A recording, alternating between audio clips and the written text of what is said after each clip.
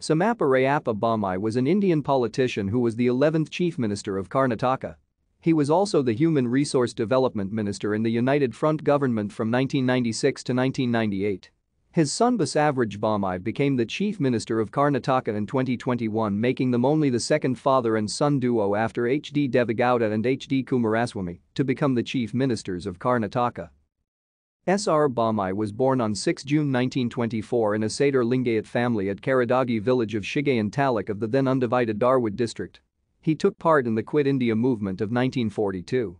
He also played an active role in the unification of Karnataka, which had been spread among Mysore Kingdom, Bombay Presidency, Hyderabad, and Madras Presidency during the British rule.